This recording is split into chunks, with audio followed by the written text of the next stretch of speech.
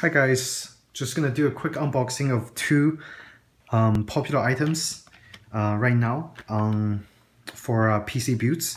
One is the Samsung VNAD SSD 950 Pro, the M.2 NVMe Express.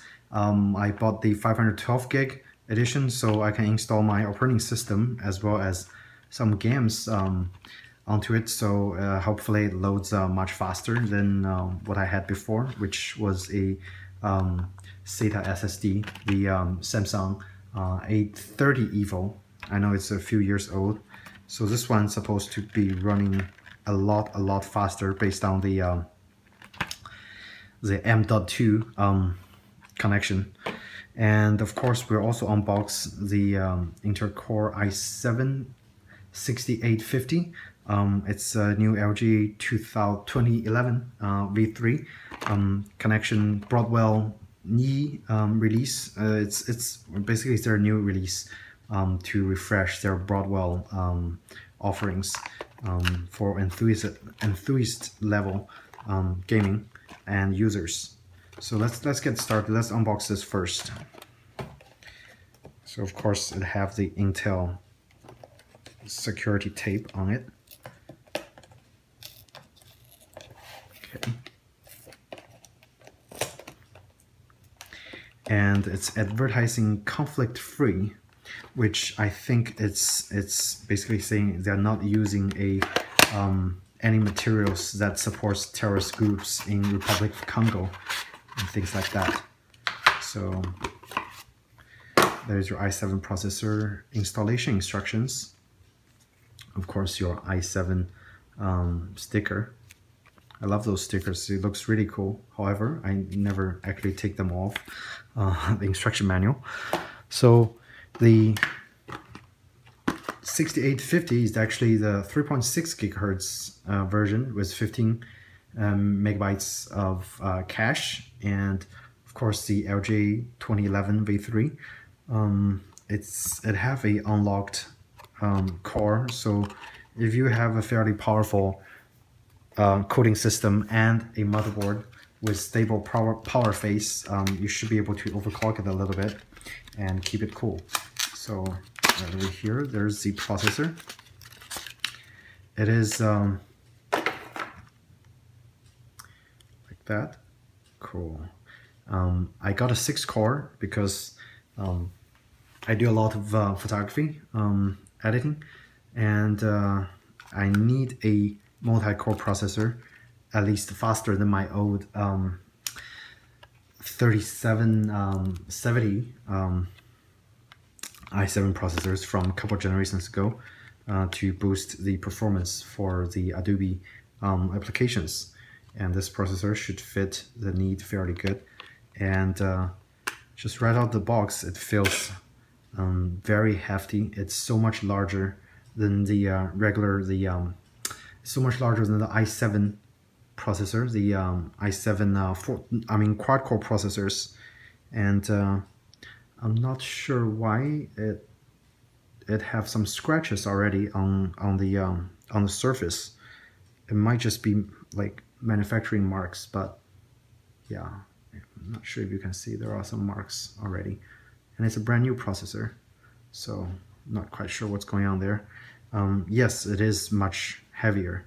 I think because of the thick metal heat spread that's being installed on top, and of course they have more pins than the 1150 and 1151 processors, but it looks like that.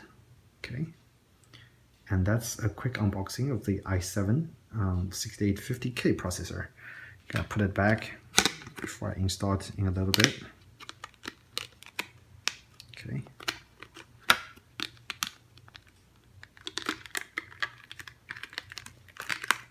Packaging is kind of weird because the thing actually sits inside and moves around, not very secure. In comparison, the i7 quad-core series processors are packaged fairly well. Okay, let's get started with the Samsung. Wondering how it looks like since I've never seen a M.2 before. So it have a faster transfer speed of, let me grab a scissor.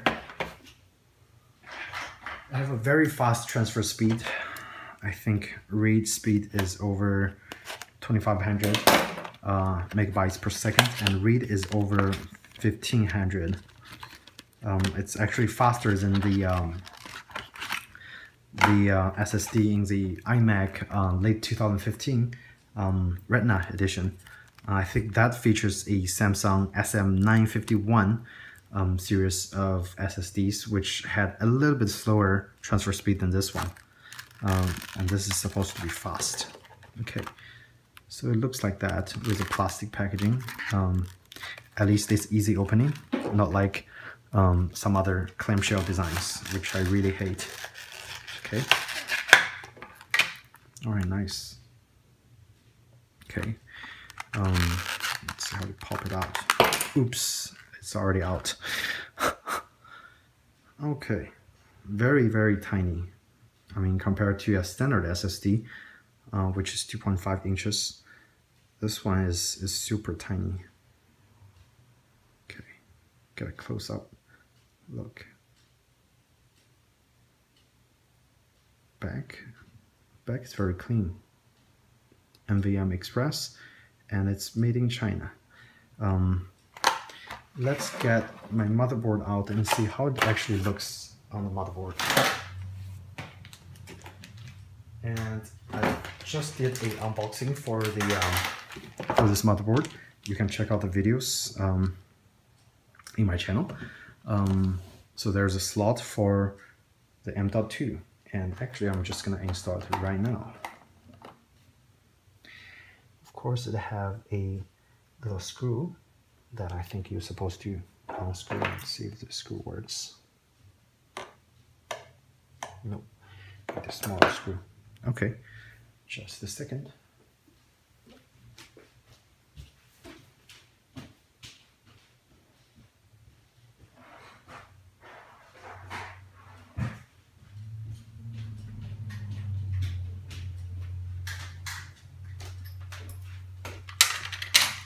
All right, so got a little screw to unscrew this little thing.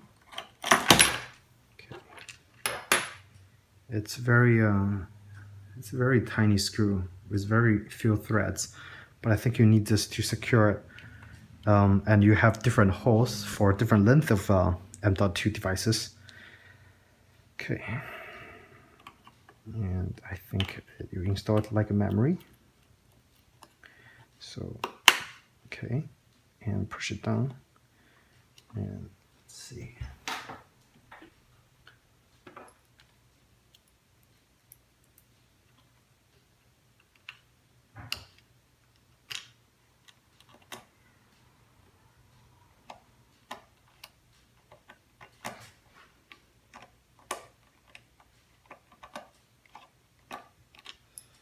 It's not even aligning. I'm not sure what the problem is.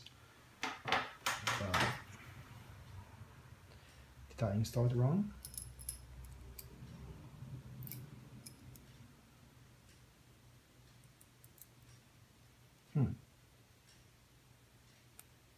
Okay.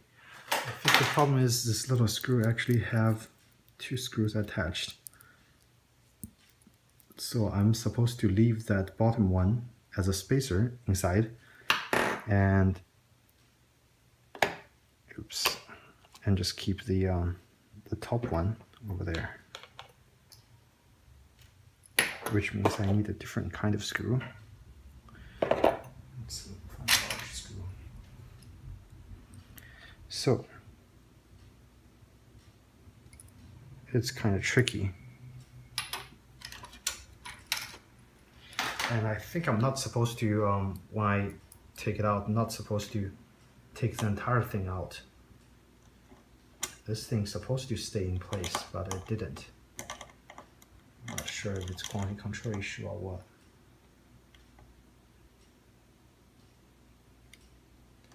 And I have to very carefully put it back in and secure it. Okay, now I think we can sit it nicely on top of that spacer. Yep, like that. and use a very tiny screw to secure it. And it's very delicate.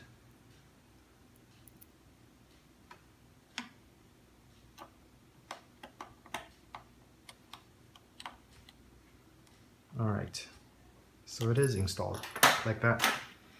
From what I heard, the SSD, especially M.2s, are easily overheated. I think the best bet might be keep this area have a lot of airflow. Otherwise, the best bet is install a additional fan on the side of the case to blow into this area to keep it cool. But I think that is if you are doing obsessive, extensive data transfers. If you're just doing regular daily tasks or playing some games, I think you should be totally fine with the install location of the M.2. And particularly for this motherboard, it's good they installed it on this area instead of here, because over here it will be even harder to have proper cooling, because the GPU is gonna block most of it, and it's gonna keeps blowing hot air onto the SSD. So this is good. And that is the unboxing of the Samsung 950 Pro M.2 edition SSDs, as well as a i7 6850K processor. If you guys have any questions, feel free to ask me in the comment section. Otherwise, thank you so much for watching.